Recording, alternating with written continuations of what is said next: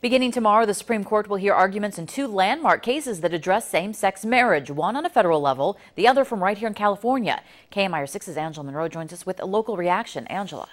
The Supreme Court will hear the case of Proposition 8. That's California's ban on same-sex marriage that was passed by voters in 2008. The following day, the case will be about DOMA, the Federal Defense of Marriage Act, which defines marriage as only between a man and a woman and bars gay couples from receiving federal benefits. Both of these cases are being closely watched by people here in the Valley.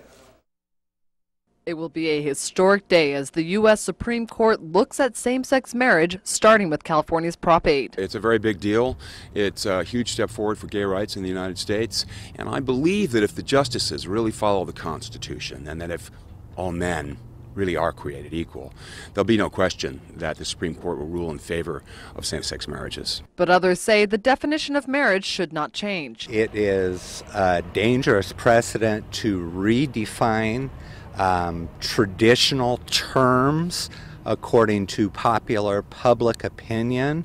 But having said that, I do want to emphasize the importance of protecting an individual's rights. Many people will be anxiously waiting to see what the court decides. Everyone has the right to love whoever they want. You know, I come from a family where my mom is in a relationship with a woman and, you know, been married twice, and now that's what works for her. George Zander with Equality California says these cases will make history. This is the very, very first time that the Supreme Court has taken on the issue of marriage and marriage for everybody.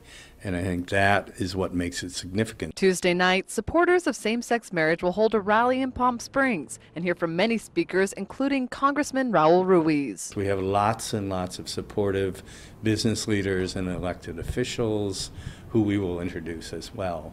But Dr. Ruiz will do the speech from the political point of view. And after the Supreme Court hears the cases, then the country will have to wait and see if everyone will be able to tie the knot. Tomorrow's rally starts at 6 p.m. in front of the Palm Springs Courthouse across from City Hall. Back to you, Elizabeth. All right.